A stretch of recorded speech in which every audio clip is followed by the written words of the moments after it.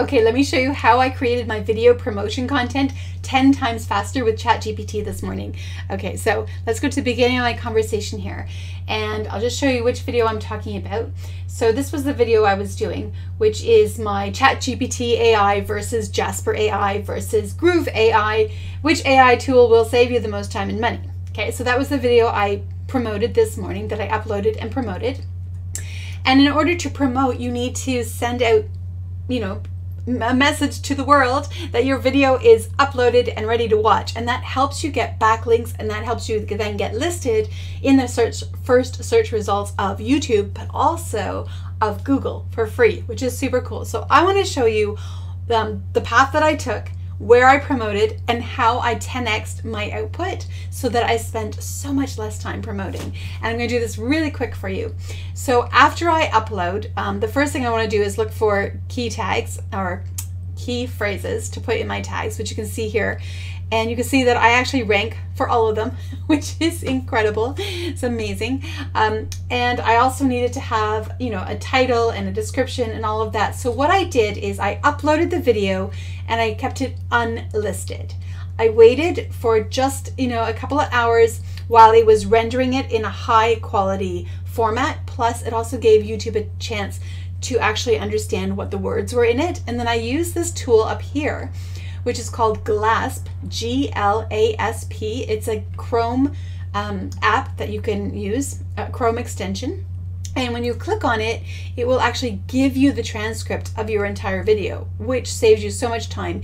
And it even has this toggle right here, and you can open it straight into Chat GPT, which is what I did. So it popped it right in here, and then after it popped it in, it quickly gave like a summary. I didn't ask it to, that's just what it does. And then you can copy the transcript, and then you can actually paste it in your, that's over here, in your subtitles. And that also helps with your SEO to get your video ranked faster, which is really cool. Okay, so I did all of this. I also have a couple of tips I'm going to show you in just a moment. You'll probably see in here all these little stars, and I'm going to show you what that does. It's super cool, and it's something I just really realized was happening, and it's something you can use in your videos to catch even more attention for your videos. Okay, so back to what we were doing. So I asked it, because while I was uploading in here, I first wanted to write a title, then I needed a description. I did some timestamps, which I'll show you in just a moment. But down here, I wanted to have an end screen. I wanted at the end of the video for it to showcase another video for people to watch next. And I wanted it to do cards. And in the cards and on the end screen, I wanted to have a link that went directly to my link. In this case, it was my Groove AI affiliate link. And so I needed a card title, a call to action, and a teaser text. And normally I would just come up on the fly with something, but it wouldn't be really good sales copy. So what I did is I actually asked it, I said, write a 5 to 7 word card title for a link to this YouTube video that encourages viewers to get, in this case, Groove AI. And so it came up with upgrade your business with Groove AI, and then I asked it to give me a couple of other ones and some teaser texts, and it gave me a couple of things to choose from. And then I settled on these ones: upgrade your business with Groove AI, get exclusive bonuses today, upgrade your biz with Groove AI. So those are really good. So those show up over here. You can see the upgrade your biz with Groove AI. And then in here, it's got your upgrade your business and then your get exclusive bonuses. So that's where those go, just in case you're wondering. So on your videos, you want to make sure that you're putting cards and videos in your videos as well. That also helps with, we'll get into your call to action, but also with all the SEO things by having more videos in there. Okay, so the next thing that I did is, okay, so let me just see here. Then I wanted to promote this on social media. So I wanted to promote it to Pinterest and to LinkedIn and Twitter and Facebook. And I have many Facebook pages. And one of the struggles that I always came up with is every time I posted a video, I had to create different copy for every promotion I did to all of my different Facebook pages, which were also for different niches, like literally from like financial literacy for kids to cake decorating to online business to video creation, like all these different niches. And I'd have to really, okay, how does this video fit in? How can I promote it on this site? Because it provides a backlink to my YouTube video, which then makes YouTube and Google rank my video faster, right? So now I use Chat GPT, and this has got to be the godsend. It saves me so much time. And I don't know if you can hear it, my voice is a little rough. I'm a lung person, or like a lung patient. I was in a coma in 2016, and I developed what's called acute respiratory distress syndrome. And I woke up 3 weeks later with severely disabled lungs. And so I have very limited physical resources every day. And so I have to be really efficient. And so this is what I did. I just simply said, write a LinkedIn post promoting to watch this video. And so it did. And look at this, like, attention entrepreneurs, because it happened to already know that this was about entrepreneurship. So it just grabbed that without me even telling it, which is amazing. Are you tired of spending countless hours on repetitive tasks? Want to find a way to save time and money and grow your business? Check out this informative YouTube video comparing Chat GPT AI, Jasper AI, and Groove AI. Learn about the pros and cons of each platform and discover which one will work best for your business, and so on, right? I also got hashtags, so hashtag AI tools, productivity, entrepreneurship, and so on. So it gave me hashtags, which is really cool too. And then I said, it sounds a little cold, so make it friendly, helpful, visceral, conversational. And then I said, in the tone of Frank Kern, for example, because I really like his style of speaking. So then it came back with, hey there, fellow entrepreneurs. I just stumbled upon this amazing YouTube video that compares, and so on. And it's much more engaging. Now I had to change the words a little bit because, of course, I didn't stumble upon my video. I created it. So I changed the words to make that make sense. But otherwise, I used the rest pretty much as is, which is incredible. So that was for my LinkedIn post. Then I'm like, okay, so now, I actually told it, look, rewrite it so that I can tell them that I created the video, and then I'm actually recommending that I'm not recommending somebody else's video. And so it did that. And then I said, now create a post for my Twitter followers. And so it gave me a post for Twitter. Now it was a little bit too long, so I actually shortened it, which is fine. I did this. I said, please rewrite it under 150 characters, because that's what you need for Twitter. So I did. Entrepreneurs, upgrade your workflow with 3 amazing AI tools, and then the link. Check out my video, which is cool. Then I said, okay, write my Facebook posts. And I told it a little bit about it. So this one group is about Clever Dough Kids. It's parents that want to teach financial literacy to their children and raise money smart kids. So make it make sense. Make this review make sense for this niche.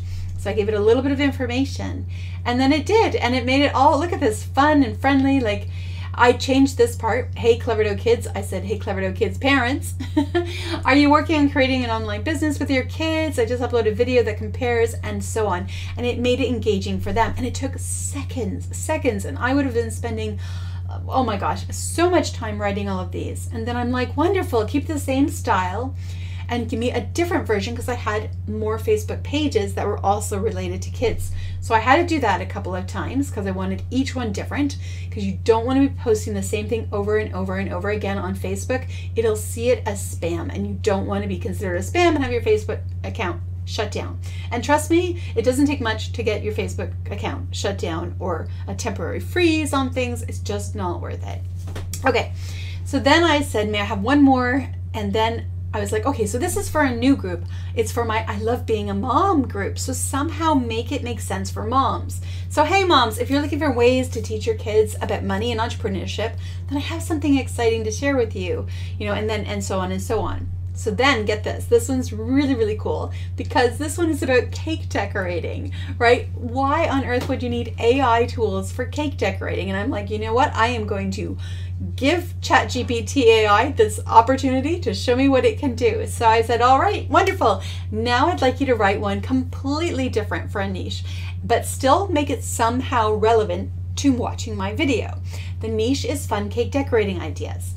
And then it came up with, hey, all you creative bakers out there, are you tired of spending hours on cake designs that never turn out quite right? I was too. Now, that wasn't particularly relevant, so I thought, okay, so let me shift the focus here. I'm like, wonderful. Rewrite it for cake lovers who have their own cake decorating business. Aha! Hey, cake decorating business owners, if you're looking for a way to take your cake decorating skills to the next level, I've got some exciting news for you. I just uploaded a YouTube video that compares 3 amazing AI tools that will save you time and money in your business.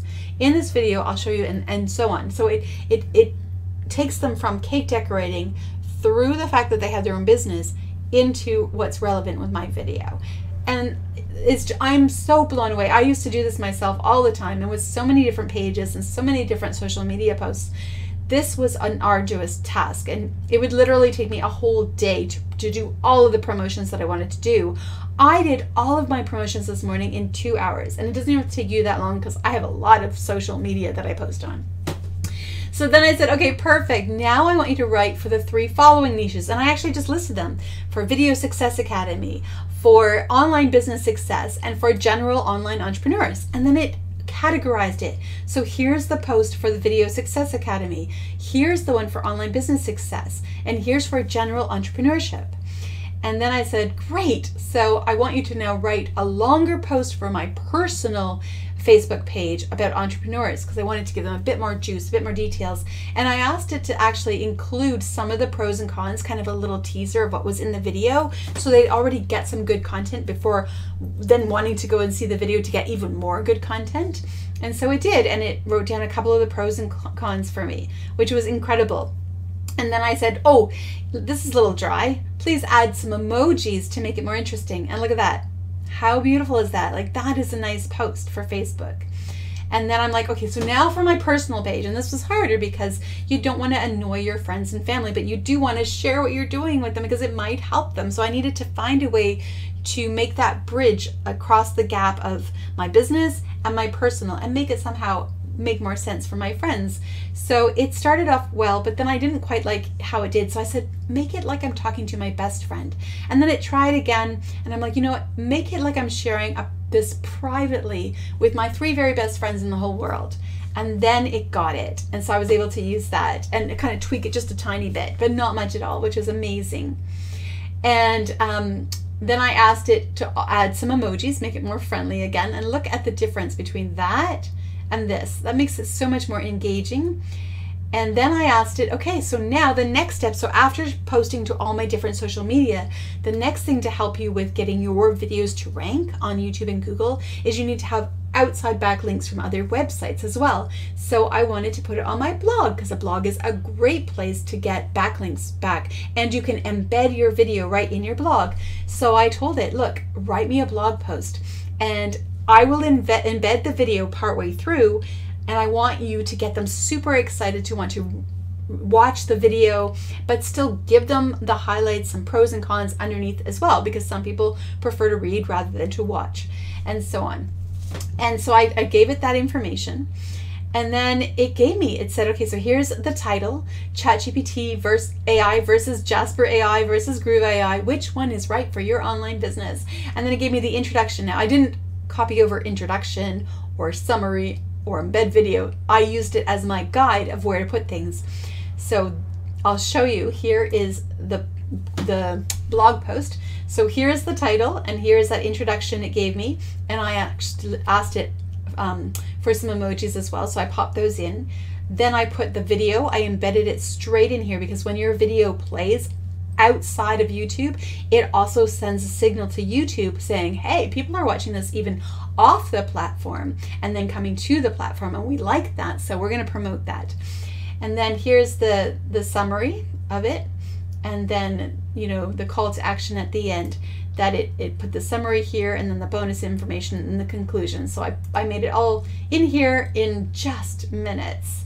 I use Groove Blog, which is super fast and easy, and is free and way less complicated and convoluted than WordPress. Highly recommend it.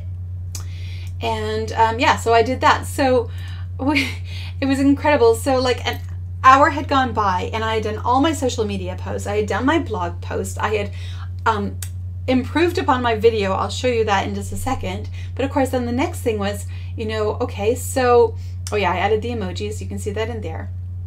And then I'm like, okay, now I'd like you to write an email to my members, letting them know that I have a new video ready for them.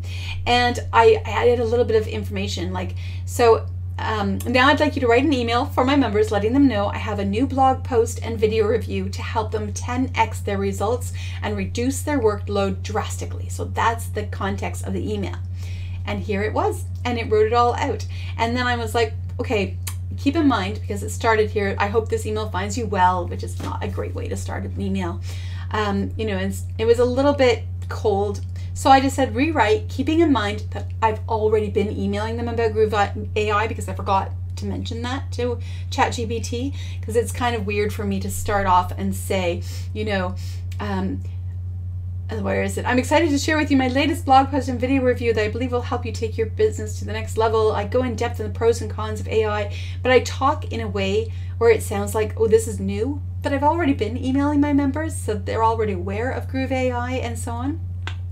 So I said, please rewrite it so that they understand that they've already been hearing about this, but this is something new. And so then it redid it. I hope this email finds you well, which I did not use. You know, I've been raving about Groove AI and how it can help you 10x your results and reduce your workload drastically. Well, I've got even more good news for you, and I loved it. Wrote it really well. And then I said, okay, write in the tone of Frank Kern. And it said, I'm sorry, I can't perform this task. It goes against OpenAI's use case policy, because of course you can't impersonate somebody else.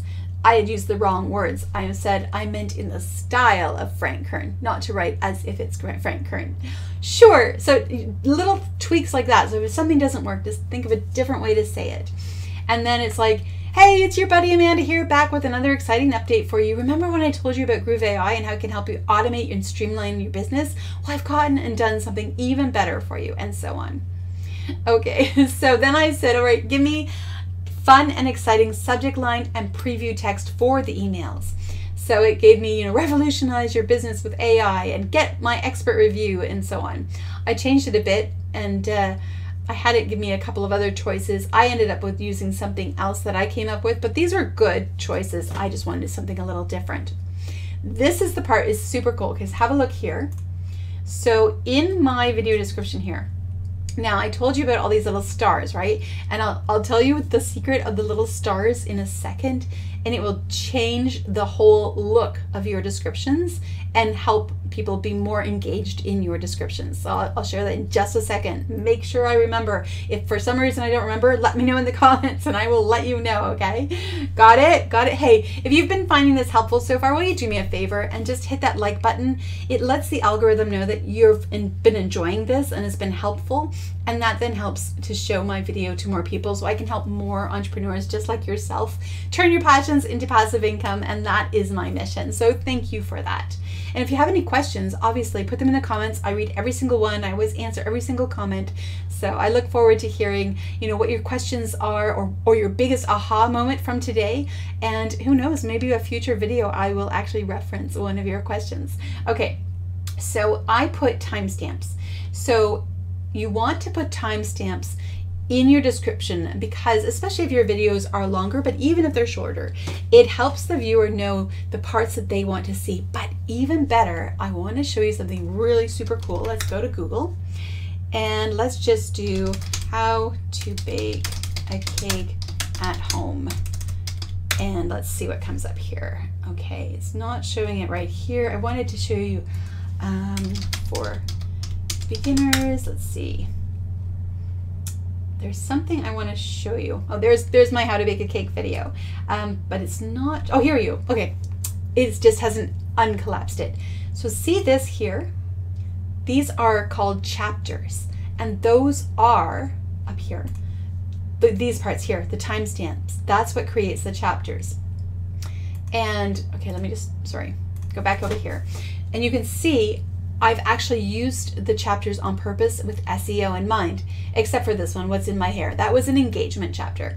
But these ones, like how to bake a cake, how to prepare a cake, sponge cake recipe and ingredients, these are search terms that people are looking for. So in your timelines, you want to give information that makes it really exciting for the viewer to want to watch that section, but also putting in your key phrases so you rank for those, because those will actually rank on their own, which is super cool. And then your video will rank for even more key terms than you expect it to, which is incredible. Okay, so what I did is I asked AI, I'm like, oh my gosh, I don't want to go through my video and have to write down all the timestamps. So what I did is I went here and I grabbed this, right? I copied this and it's already got timestamps beside it, but this is obviously too long to put in the description. And I went to Chat GPT and I said, okay, so this is what I want you to do. I want you to list the timestamps for this video, and I want you to find the important parts of the video to highlight in the timestamps. I don't want just boring timestamps. I want you to write them as a copywriter who is making every single timestamp seem so incredibly exciting that the viewer must see it. I want you to use urgency, scarcity, and other copywriting tactics to make each timestamp seem utterly irresistible not to watch. If this makes sense, then ask me to give you the full timestamp transcription that you will create the timestamp list from. Oh, that's a tongue twister. And it said, yes, I understand. Please provide me with the full transcript, which I tried, and then it was too much for Chat GPT. So I said, oops, it's too long. I'll have to do it in 2 sections. And he understood that and said, okay, so here we go. So I posted the first section, which I grabbed again from there, right? And then this is what it came back with. Look at this. So it took all this long copy and it gave me back this short, and this is the half of it, right? So you can see in here, that's the first half over here. And then I did it for the second half as well. And it's like, get ready to learn which AI tool is best for your business. You know, discover Chat GPT AI, the first of the top 3 AI platforms. You know, how to create specific prompts with Chat GPT. So it came up with a really good keyword-based timestamp here, because people look for how to create specific prompts for Chat GPT, and then my video will rank for that. Isn't that cool?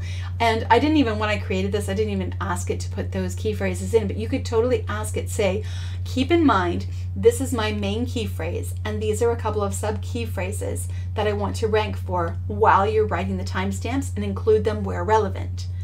Isn't that cool? Instead of you having to do it. The pros and cons of Chat GPT. People are going to look for that, right?